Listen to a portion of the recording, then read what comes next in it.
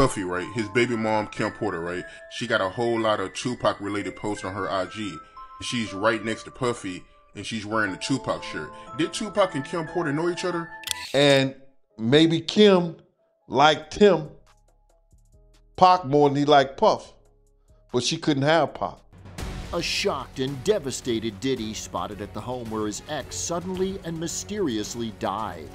Her good friend Kimora Lee Simmons appearing inconsolable at the house, 47-year-old Porter's body found after a desperate call to 911. So, you know how Diddy is being dragged for allegedly putting out a hit on Tupac? Well, it looks like the internet now also wants Puffy to answer for the death of his ex-girlfriend and mother of his children, Kim Porter. And this is because new evidence recently emerged seemingly confirming that Kim knew something about Diddy's alleged involvement in the deaths of both Tupac and Biggie Smalls. So Kim died suddenly in 2018 at the age of 47, and according to the official report, her death was the result of complications from pneumonia. But several industry insiders have suggested that Diddy had Kim poisoned because she was allegedly planning to expose him in a tell-all book. Kim died from pneumonia, but there's the first coroner's report that said that she died. It was ruled a homicide, and they found toxins in her body to prove that she had been poisoned. Kim's ex-husband, Al B. Shore, also previously referred to Kim's death as murder and claimed that Kim was running from someone before she passed. But that's not all. See, everyone knows that Kim dated Al B. Shore before Diddy, but what a lot of people forget is that she also dated Def Jam executive Shakir Stewart, who was later found dead, supposedly from a self-inflicted gunshot wound. Honestly, it's mind-boggling how many people have passed that have been connected to Diddy. But is there any evidence that Kim knew the real truth about Tupac and Biggie's murders? Did Diddy actually engage in foul play to silence Kim? Let's get into it. Him and Kim still continue dating, and it is said that allegedly Kim told him a lot of personal information about Diddy. Nobody knows what that information was, but allegedly it was about Diddy's involvement in certain things and additional intimate information about Diddy. So in case you missed it, Diddy's got a new album out, and one of the songs is titled Kim Porter, in honor of his late longtime partner. In a recent interview, Diddy claimed Kim still inspires him, and he said he wanted to dedicate the song to her so that she could visit him in his dreams. And we started writing the song, and I was like, I feel like I really want to make sure she gets the message. And I called John Legend. I was like, John, I need you to sing to the heavens above. And that's how we got Kim Porter. Yeah.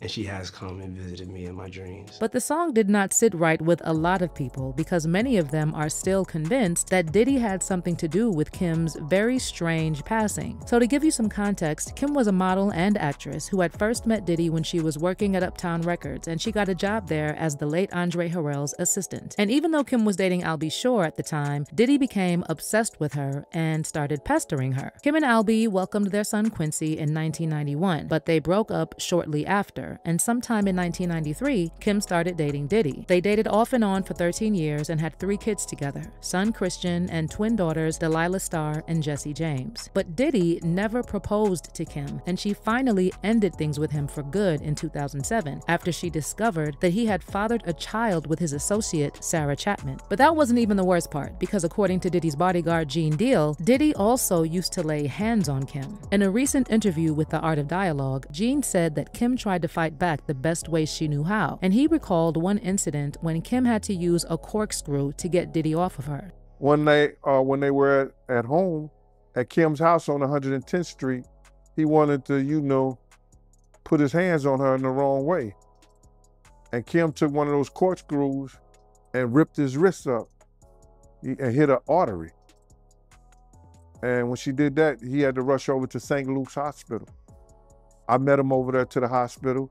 It was me, him, and Kim in the hospital when he was bleeding like crazy. When she wasn't taking that, she wasn't gonna take that ass whooping, and she got him off of him the best way she could. According to Gene, Diddy was also extremely controlling and had his goons follow Kim around to stop her from talking to other men. Meanwhile, he was out there cheating on her the whole time. Over the span of 13 years, Kim broke up and made up with Diddy several times, and during one of their breakups, she started dating Shakir Stewart, a record executive at Def Jam. Diddy allegedly hit the roof when he found out about Kim and Shakir's relationship, and he ended up confronting Kim about this. They got into a heated fight and Kim suffered a broken nose, allegedly. Most of the reports about this incident have been buried, but I managed to find one article published in 2005 that referenced the altercation, saying that Kim was left with a broken nose after the couple argued on Combs' yacht in Saint-Tropez. The article states that Combs flew in a specialist plastic surgeon from Geneva after the accident, and that Porter has since claimed that she hurt her face after she banged her nose on a table. But it gets even more disturbing from there, because Kim reportedly continued to see Shakir despite Diddy confronting her. So Diddy allegedly started threatening Shakir. And then on November 1st, 2008, Shakir was found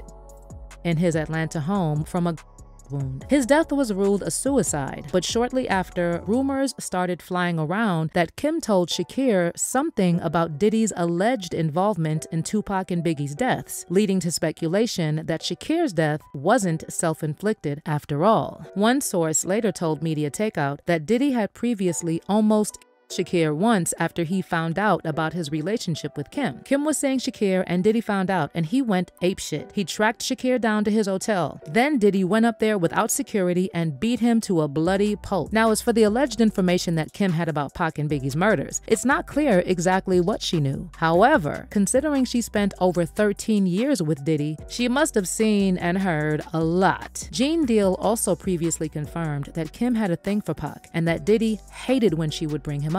Maybe Kim liked him, Pac, more than he liked Puff, but she couldn't have Pac. And Pac didn't have the money that Puff had. There's also been a lot of speculation that Kim was trying to tell us something about Pac's death because she had a lot of Pac-related posts on her Instagram prior to her death. Also, back in 2015, Kim attended the LA Film Festival with Diddy and their kids, and she wore a Tupac shirt. I don't know, y'all, but the fact that Kim chose to wear this and pose next to Diddy on the red carpet, I think she knew what she was doing. But sadly, Kim's life came to a sudden end on November 15th, 2018, and the coroner's report later attributed her death to complications from pneumonia, stating that the manner of death was natural. While it is true that Kim was sick in the weeks leading up to her death, coroner's report stated that Kim was taking antibiotics, and by November 14th, she no longer had a fever and was feeling fine. It didn't take long before fans started saying there was something suspicious about Kim's death, and then Al B. Sure publicly called her death a murder. In July 2020, Al shared a since-deleted photo of himself crying and wrote, "I just found this footage from the morning I learned of Kim Porter's murder and how it ripped the soul from my physical body." He then added, "I do know very clearly that Kimberly didn't just check out all of a sudden over pneumonia." Albee also added the hashtag, "Don't let the love songs fool you," seemingly insinuating that Diddy had something to do with it. And then in November 2021, Albee posted a throwback photo of him, Kim, Quincy, and Quincy's then girlfriend Ryan Destiny, claiming in the caption that Kim told him she was running, and he said, "Call the FBI." He also added a comment, "You would never believe what she went through." But get this, just months after he posted this, Al B suddenly developed multiple organ failure and spent 2 months in a coma. Luckily, he made it, but he later said that doctors didn't believe he'd make it through with everything going on simultaneously. And while Al B never explained what caused his sudden medical emergency, Jaguar Wright later speculated that Diddy had him poisoned, just like he allegedly did to Kim. The only two left are Puffy and Al almost died. Isn't that interesting? That is interesting. Heavy D was found dead, face down in the heart attack. Andre Harrell, heart attack. Kim died from pneumonia, but there's the first coroner's report that said that she died. It was ruled a homicide, and they found toxins in her body to prove that she had been poisoned. You know, they have poisons that create heart attack and pneumonia-like symptoms. Jaguar also pointed out that all of Diddy's former associates who died or fell ill were planning to release books and documentaries, including Kim. They were all writing tell-all books. Andre was writing a book right before he died. Heavy D was working on a book before he died. Kim Porter was working on a book before she died. And Al B. Sure was working on the documentary of his life. And then he goes into a coma.